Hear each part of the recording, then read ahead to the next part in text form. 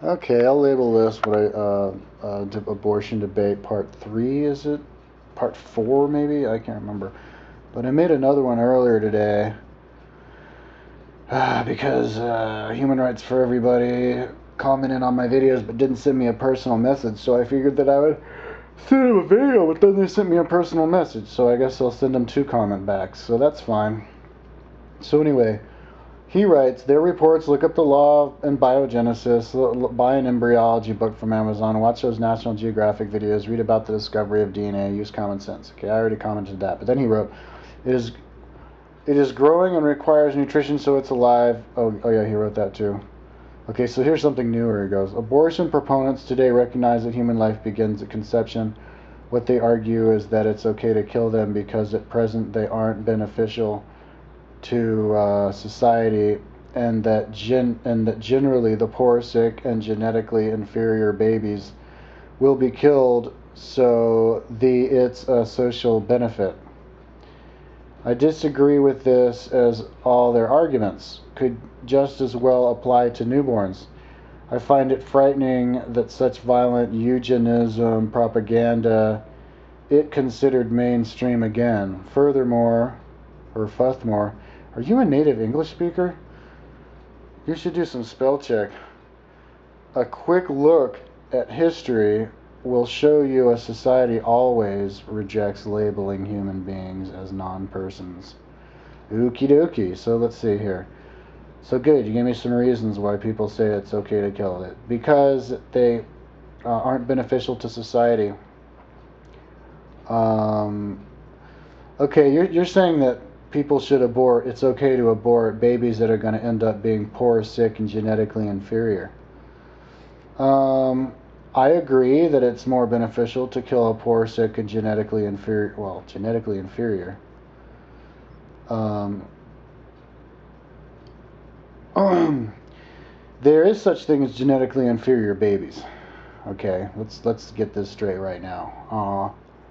I lived in the ghetto for 5 years in Chile, and there was this retarded guy who was in my neighborhood, and he couldn't talk, and he didn't wipe his butt.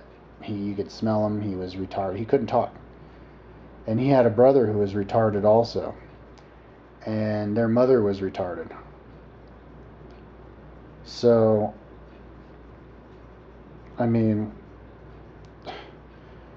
some people will probably have retarded babies if they're retarded. I'm not a geneticist. I don't know how that works. I just have one personal example of that. But for the most part, that's a moot argument because we're talking about freedom of girls to abort their babies, and and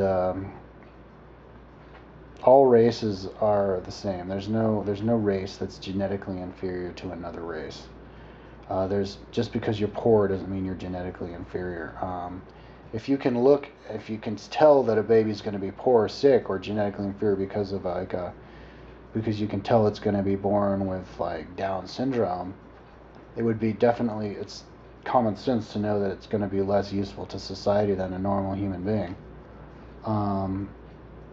And if a girl wants to, like, I guess if a girl finds out it's going to be like that, um, before it's born, and it's still within the time limit of being able to do an abortion, which I don't even know what that is because I'm not educated abortion proponent.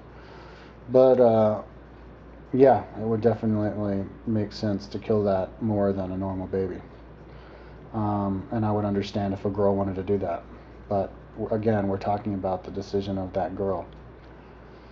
Okay, so then you disagree with this because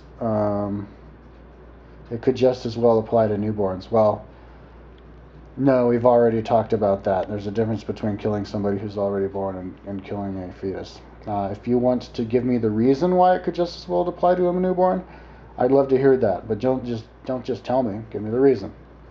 Okay, I find it frightening that such violent eugenism propaganda is considered mainstream again. Don't worry. We're not going to start throwing Jews in the gulag again. We're not going to become racist again. Don't get so uptight. This world's going to become a very beautiful, peaceful place that loves everybody. All the races are going to unite. We're talking about freedom, a freedom of women to do with their bodies what they want. That's all we're talking about. We're not talking about the new Nazis and the new fascists or anything like that. So, don't be so frightened. Okay. Furthermore, a quick look at history will show you a society always regrets labeling human beings as non-persons.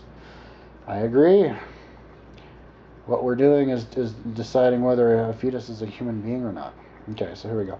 Here are some of those educated pro-infanticiders I was talking about. Faye Walton, the longest reigning president of the largest abortion provider in the world, Planned Parenthood, argued as far back as '97 that everyone already knows that abortion kills. She proclaimed the following in an interview with Mrs. Magazine.